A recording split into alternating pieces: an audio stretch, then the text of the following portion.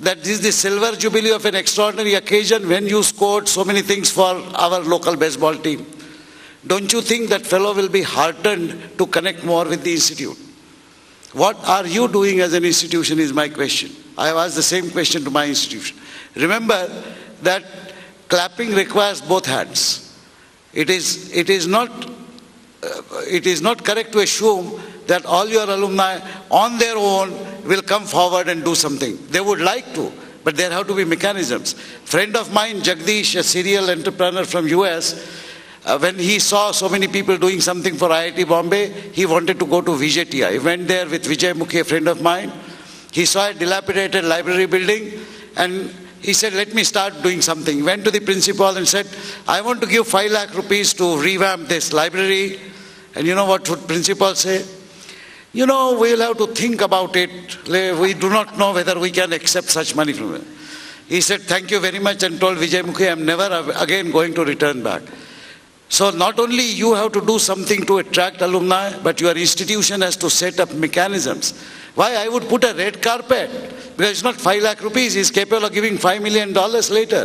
There is no understanding of what the relationship can build. And I think the primary responsibility is of the institutions to build this relationship first.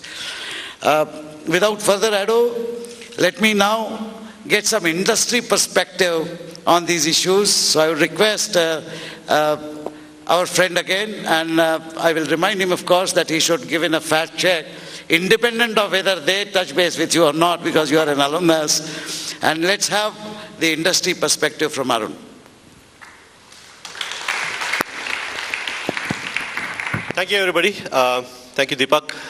It is really a great pleasure being back here. My wife will tell you that I have not talked about anything else except this institute for the last 3 days probably. She's almost bored to death now. But it has been a great chance to get back here. Just like Sonde, I have not been here for 25 years now. And you guys have given me a great chance. Thank you very much for having me here at all. Thanks. Now, coming down to the point of the debate, my viewpoint is more from the industry. From the industry, what we see is the fact that out of all the engineers that we come out with in this country, there are only about 25% who get really called into any job. And that's very amazing. The fact that we have such a large number of engineers coming out, but 75% of them don't really get jobs in the industry. Right? You guys might not know it simply because you guys are from, quote unquote, one of the elite institutions, and hence most of you will get a job. But there are so many other institutes like Professor Yadav here was talking, where people are not even getting a job even after investing in an engineering college. Now, where is that, where's the justice there? Should we really be spending money on them? Right? Should we stop? There are two choices. One is, of course, you go and spend your money wisely on something, or you stop spending money on those 75% and put it back on the 25% so that we get better and better people. Right? But that's not fair. So obviously we do have to go back to see how do we spend that money right. Right? Coming from the industry perspective, why are we taking only 25%? Why not the rest of the 75%? What really happens is the fact that these institutes today, most of them are teaching in a fashion which is very, very theoretical and which has a huge industry lag. There is a huge gap between what the industry really requires of you and what you are taught in the colleges.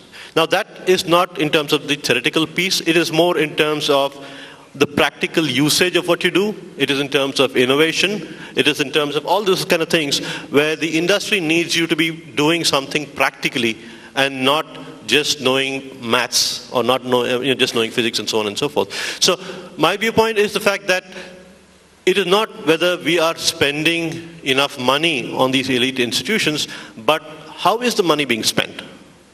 Now to come back to a couple of ways of doing it better. One, of course, is to be able to ensure that there's a direct connect between the industry and the academics.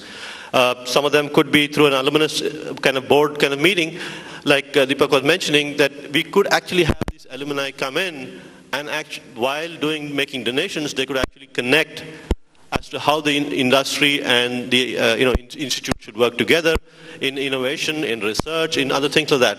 So these are the more important parts where you have to actually get something happening. And to get that happening, you have to be, first of all, a successful institute. Now, I don't recollect the speaker's name in the beginning, but he was mentioning the fact that when somebody asked, how many innovations do you have in this college, he said, you can point one. Right? So it is very important that even as students, you also come up with innovations. Make sure you're dragging the industry to you, not just the industry dragging you up. It's both ways. It is a double handshake. You have to be able to make sure that you don't spend your times in laboratories and other things just doing lab work. You're actually thinking out of the box all the time. You should be able to go have a vision for yourself, like Suhas here, who in 9th standard, imagine, in 9th standard he could come up with the fact that he needed to build his own company. We guys are much, much ahead of that 9th standard today. You guys have got a lot more ability to reach out, to figure out the knowledge, to figure out the industry. There are lots of people in the industry who are alumni from this place. People who would be willing to give you a hand and even tell you what is good for you to take up. Now, if you can also do that handshake, the two-hand clap, that is when you can actually get this 25% going up to a much higher number, to 65%, 75%. And that is when you will not only will the industry want to come to you, but they will be forced to come into you because you are the best. Right? So just make sure that you are not looking at just passing this certificate, the degree. Right? You're not here to pass the degree. You're here to set up the rest of your life. Just make sure that when money is being spent on you in labs, by your parents in terms of fees, everything else, you are actually looking at what are you going to be in 30 years from now. Without that image in your mind, there is no way you can reach it. You have to have that dream. You have to be able to make sure that you guys are the ones who are going to make it happen. And that is what the industry is looking for. The industry is looking for people who come with their own mind. While Suhas does say we do, stunt a lot of innovation, we still are looking for those 5 or 10 Nanda Nilekanis who can actually build their own place. Right? So it is very important that each of you understand that it is not whether the money is being spent in the elite institutions or not, but what are you doing with the money that's being spent? Because once there is a success, even if there is a success in a small institute somewhere deep in Karnataka, there will be people rushing to that place.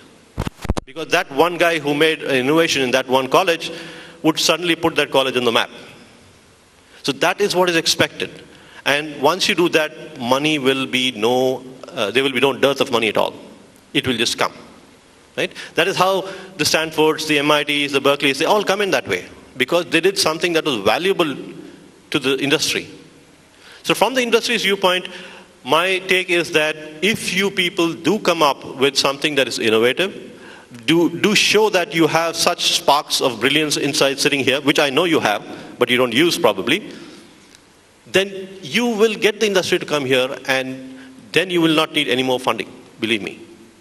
To give you an idea on the IT front, I know companies like Cisco, Intel, and all those have huge tie-ups with IITs and other technology institutes, and simply because the students there showed a liking to do a lot more research in those specific areas. It's very easy today. You go onto the internet, you find certain topics which certain people are doing research on. You can write to them. They will be very happy to write back to you and understand what you had to do about it. So that is where you need to go first. The first thing is to build a success story for yourself, whether it's this college or any other college across the country.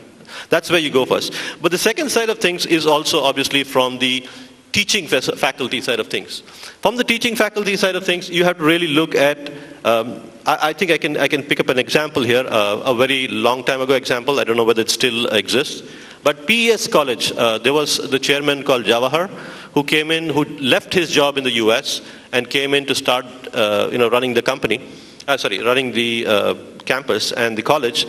And I remember meeting him about 6 or 7 years ago when he actually said, I'm not here to run an organization. I'm here to make sure my customers, who are, one is the industry outside, and two, mainly, is the student on the inside, is actually happy with what he goes out with. Right? When he says happy, it meant that he had this vision that something like, if I remember right, I mean,